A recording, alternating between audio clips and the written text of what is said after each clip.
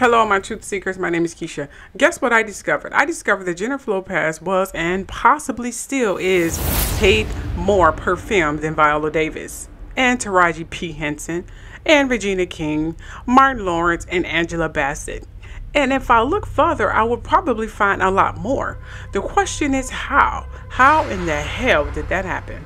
Please note that this is all alleged. I've never met any of these people. I've deeply researched all of my information.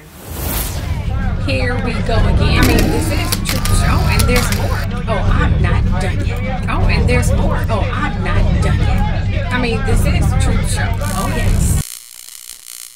This is a trigger warning. In this video, I may be talking about or showing sensitive material about some subjects or topics that may be disturbing or upsetting or may bring forth some troubling memories, as you read in the description or title. With that said, either end the video now or brace yourself. Aside from that, enjoy. I mean, I literally bumped into this revelation some time ago, and I was appalled. Before the glitz and glamour, J.Lo was a dancer, a fly girl in Living Color, but she had bigger dreams. She hustled, auditioned, and eventually landed her breakout role in Selena, one of my favorite movies. You see, J.Lo music career skyrocketed. Hits like Jenny from the Block and On the Floor dominated the charts. I mean, they are still one of my two favorite songs that she made. And let's not forget her acting career. I mean, the girl is becoming a box office queen, from The Wedding Planner that I still watch right to this day, and The Hustlers that I watched maybe once or twice, but it was still good. She should have got some kind of award for that. But here's the real secret. J.Lo is a savvy businesswoman. Oh, yes. She launched fragrances, clothing lines, which I love, by the way, and I love her fragrances. I mean, seriously, she got style, artistic creativity, and just great taste, and makeup collections, which I have not looked into, but I will. Her empire is literally worth billions. Oh yes. Now, through marriages, divorces, and high-profile romances, J.Lo remains resilient. Her legacy, breaking barriers for Latino artists and inspiring generations. Oh yes. So next time you hear Jenny from the Block, remember that behind the bling lies a fierce entrepreneur. Now that we got that out of the way, maybe this would explain why Jennifer Lopez started making $10 million per movie after her successful title role in the 1997 biopic Selena. Oh yes, where she portrayed the late singer who was murdered. Now, this role not only launched her acting career, but also made her the first Latin artist to earn over $1 million per film. Oh, yes. And that was back then. Now, from there, she made about $20 million plus per movie now, largely because the late Selena Quintanilla-Perez followed her and considered her as a replacement for the deceased Selena. Oh yeah, so she garnered a lot of fans just for portraying Selena. Well, they used to anyway. But how did she get the opportunity to rise so fast and become an entrepreneur? It was like everything she touched turned to gold, hell, platinum, diamond. Why? I mean, were we put under some spell? I mean, yes, I was, and I'm a little bit, just not as dedicated as a true Jennifer Lopez fan as I was after the Selena Quintanilla movie. Oh my goodness, I just thought of something. Did you know you can take another person's destiny despite them being alive or dead? For example, and I'm reading this from this website titled Embrace Spirituality, and I will leave the link below. Now, Barbara, this is an example here, okay? But just take some truth facts from this, okay? Barbara has a wedding gown. She has been married for 10 years. Nancy, her sister, is now engaged to be married. And so Barbara decides to lend Nancy her wedding gown. Barbara's marriage is okay. It is loving, but there are small problems as usual within their new family. Or perhaps in the back of Barbara's mind, she made a mistake getting married. However, because of her religion or culture, she must remain married. Yet the feeling of unfulfillment persists. But now she hands her wedding gown, which represents her marriage and all that she is, she handed to Nancy. Nancy now marries the love of her life wearing the dear sister's wedding gown. However, a year into Nancy's marriage, Nancy and her husband separated and are heading towards divorce. All of this came through the energy transference of this one wedding gown, passing along with the unfulfillment of Barbara's life, which she has kept hidden inside of her. How? Well, Barbara, regardless of the fact that she has not shared how she feels with anyone, the wedding gown that she wore that changed her life from a single woman to a married woman now represents the base of her unhappiness. And now she has passed it along to Nancy, who would have had a bright future with her husband. But now she carries Barbara's load. And so now their destinies have been shared. So imagine this scenario with Jennifer Lopez, who was rumored to have wore some of Selena's clothes and even slept in her bed on the bus, among many others. Because those things were so dear to Selena. Her destiny, while wearing and experiencing these things, transferred to Jennifer Lopez. I mean, think about it. As soon as the movie was done, Jennifer Lopez's life resembled Selena. Seriously. For example, Selena was married to a member of the band or someone involved in music before she died. Jennifer Lopez wasn't married to a member of the band, but shortly after the movie was over, she became involved with Sean Combs and later married a member of the crew, which was Chris Judd. Now, according to what I was told, Selena had a clothing line and was in the process of releasing her own perfume line. One of the things I found out when researching Selena facts is that she was working on a perfume. Selena family decided to release 3 fragrances from the 3 perfume samples she had picked out before her passing, named after her songs, Amor Prohibido, Bidi Bidi Bamba, and Como la Flor. Yeah. Now, Jennifer Lopez had a clothing line and perfume line shortly after her movie in Selena. Now, Jennifer Lopez may have literally stolen Selena's destiny and essence. Some members of Hollywood like to do this before any project to elevate their star status, or in the middle of some kind of tour or movie or whatever. But it doesn't last long, maybe about 10 years, if that. So if Jennifer Lopez stole Selena's essence back in 1996, 1997, it would have ended somewhere in 2007. That spell should have broken off by that time, and her career should have started to die off or become rocky. That's unless she performs another transference. Now, this ritual could have been with what her deal may have been with the devil was back in 1997 or 1996. It could have been done the same way. The ritual could have been done the exact same way. Now, I know she started dating Mark Anthony around this time in 2007, but that ended in divorce, and her career has been hit and miss ever since. Let's face it, the essence that she stole from the late, great Selena Quintanilla has subsided. Now she's running on her legacy and name. There is no extra hoof from a deceased icon, but knowing Jennifer, she'll have something up her sleeve. Take a look at these clips. Do you know what a destiny killer is? Things that can steal your destiny away from you, your God-given purpose. It will look like stagnation, delay, laziness, poor health is a huge destiny stealer, right? Have you ever just like, what happened? Someone's here and then they're gone tomorrow. It's like a ticking, explosion, time explosion. But destiny killers are a real thing. This is something that God has been asking me to look more into, even when it comes to my generational line, right? What happened in the past with parents and grandparents and other family members, and how that is reflective on the things that I need to do when it comes to my business, when it comes to my purpose.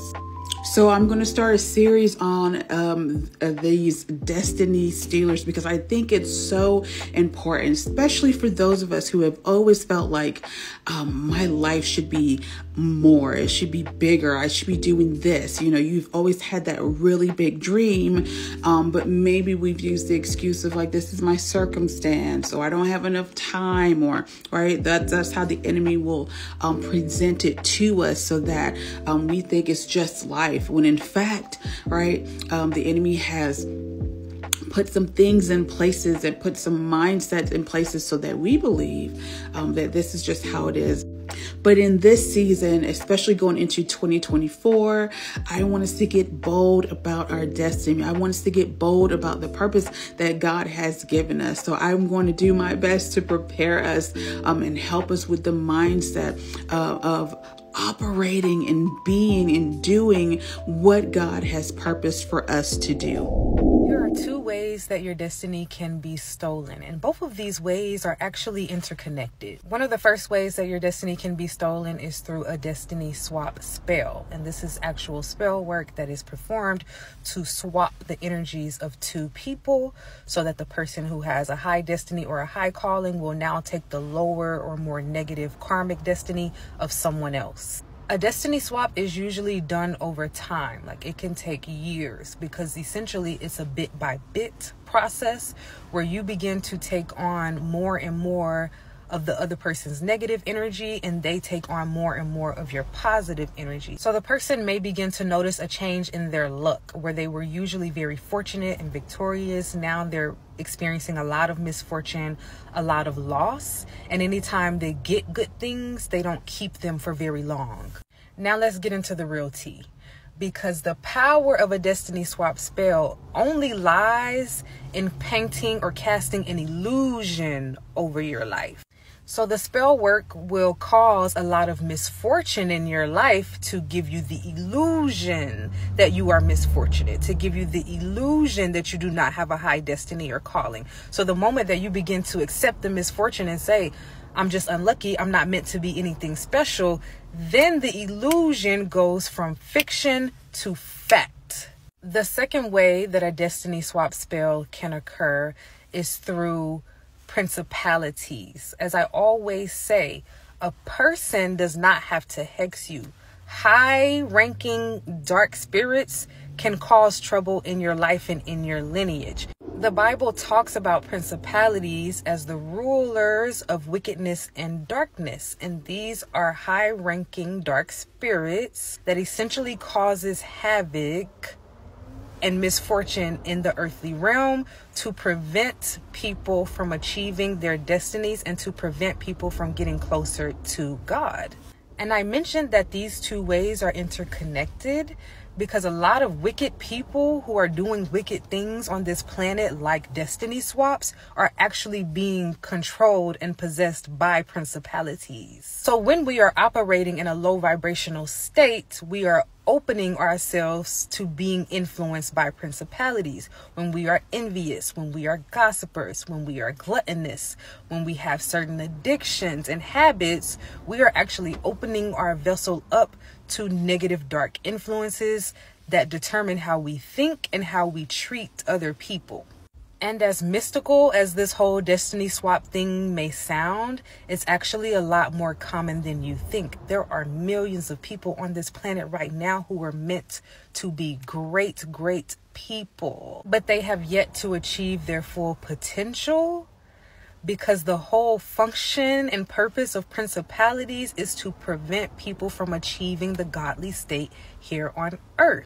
You may be asking me, Oshun Kimmy, how do you know all of this? And I know all of this, for one, because the Holy Spirit has revealed the ways to me that this has been the situation in my own life, where ever since I was a little girl, there was so many negative forces working against me to prevent me from coming into full realization of my spiritual gifts. I would get constant nightmares. I would see things. I would feel things watching me and following me. And so for the longest, I just wanted to ignore my spiritual gifts because I was too afraid. And that is exactly what they wanted. They wanted me to be afraid. If your story is similar to this, if you know that you are meant to be a great being, if you know that you came here to leave a strong, significant mark on this world, but you feel that along the way you got lost from that purpose and that mission, then it's time to begin reclaiming your destiny. Tap into your intuition, tap into meditation, and begin asking God again, God, what am I here for? God, what do you want me to do? God, what do you want me to say? What do you want me to see? And begin reclaiming yourself and your destiny according to what God reveals.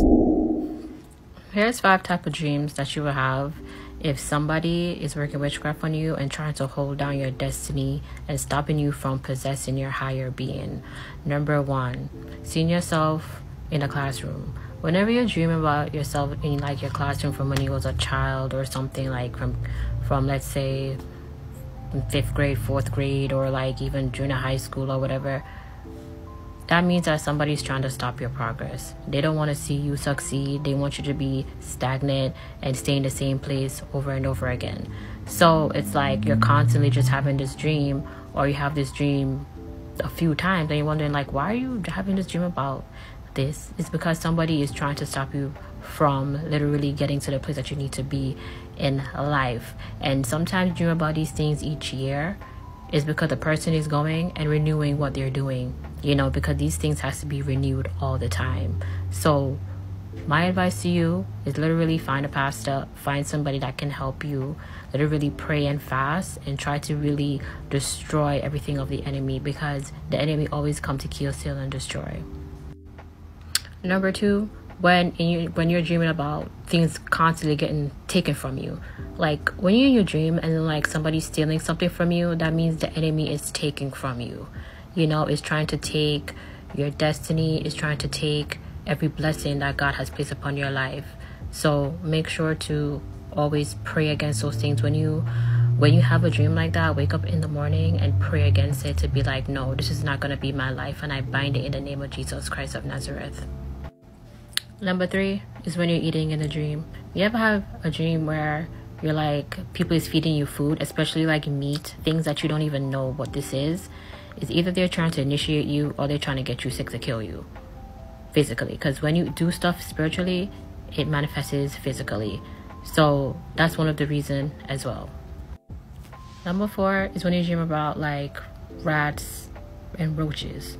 If you ever come across rats and roaches in your dream, they're trying to basically attack you financially, because roaches are a spirit of poverty and rats are a spirit of poverty, and you don't need to be dreaming about none of those things. And the fifth one is when you dream about you being attacked by animals, specific animals, like let's say cats, dogs, wolves, spiders, snakes. No, you're not supposed to be dreaming about those type of things attacking you. That just means they're trying to steal your glory, and they're trying to steal your destiny. They're just trying to overall destroy your life. So pray against those things and bind and cast them out in the name of Jesus Christ of Nazareth. Remember, Jesus is Lord, and you should always have faith and trust in God, because He will redeem us. Are you sure that the life that you are currently living is yours? Because worldwide, there are innumerable amounts of people who have had their destiny stolen by witches and warlocks who went and did a destiny swapping spell. Destiny swap spells are used to steal and take the destiny, the good things and blessings from one person and transfer it to another. God has given everyone a different destiny, and many of you can feel that you aren't living the life God has for you. You can feel something has been stolen, it's been taken from you. You know the life you are living isn't yours. It's as if you know you should be playing on the court, yet you are sitting there in the stands, just watching and gazing at your own life, right? 1 Corinthians 15:41 states that there is one glory of the sun, and another glory of the moon, and another glory of the stars, for stars differ from star in glory. Just as the celestial bodies differ in their glory, so do we. Each and every one of us has a different type of glory that the Lord has bestowed upon us, a different destiny. Amen. Ecclesiastes 10:7 states that I have seen slaves on horses and princes walking on the ground. That's backwards. Something is wrong. This is destiny swapping, destiny stealing. There are two types of thieves. One will look into your house window to see if there's anything worth stealing. If there is, then they'll break into your home and take, right? But the other kind will use divination and spiritual means to look at you in the spirit, to peer into your life, to see how bright is this person's star? What do they have good coming into their life? And they'll use a destiny swap spell to steal from you. It's the same mentality. A thief is a thief, but two different methods. Here's how it works. When they look at you in the spirit, they'll be able to see, okay, this person has lots of finances and money coming into their life. Now, they're not physically reaching into your life and pulling out a box of money from your life. It is a spiritual process. A financial blessing leads to ideas. Those ideas, through the blessing as well, are able to be carried out in that person's life. When they can carry out the idea, that leads to the tangible finances that you see here on earth. It's the blessing that they take.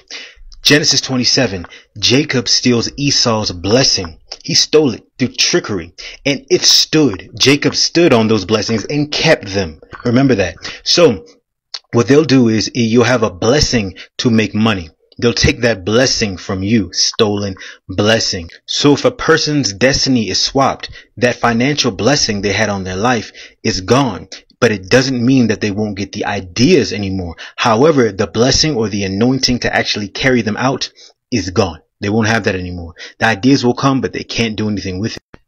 I know someone whose destiny was stolen. She would come up with good business ideas, and then you see them later on popping up on television, or they'll pop up in a headline. Very unique niche ideas that pop up and make lots of money, but she never had the ability to carry them out. God forbid. To avoid this, cast a protective spell and a binding spell to stop anyone from doing this to you again.